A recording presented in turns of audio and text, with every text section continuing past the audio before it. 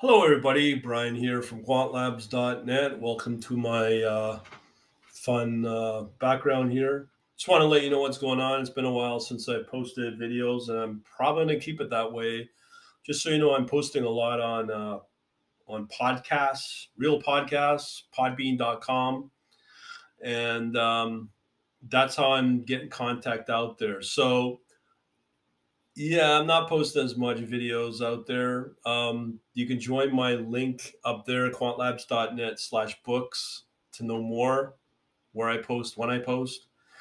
The problem with YouTube is too many questions, too many parameters to get videos up.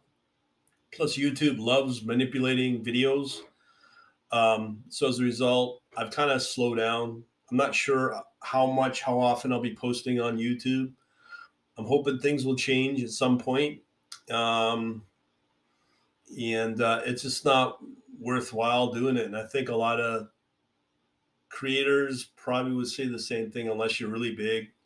And they still complain about how YouTube kind of throttles their viewing and potential to get out there. And if I brought the little chihuahua on, he might get more exposure for me, but I don't want to play that game.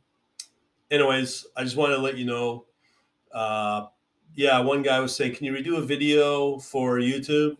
And I'm telling you, man, it's not worth the effort for YouTube anymore. I've kind of moved on from YouTube, but I'm putting more effort into Google search. It's a different story. I just put up a podcast at the end of the last podcast on what I'm doing. So sorry to tell you that. Just YouTube sucks now.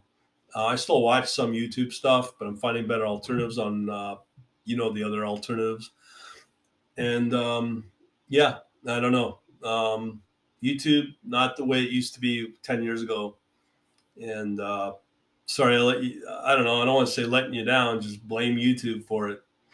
But we're still getting a lot of people signing up. When I was on Seek and Alpha, it convinced me I get up to 6,000 people reading my content for one article.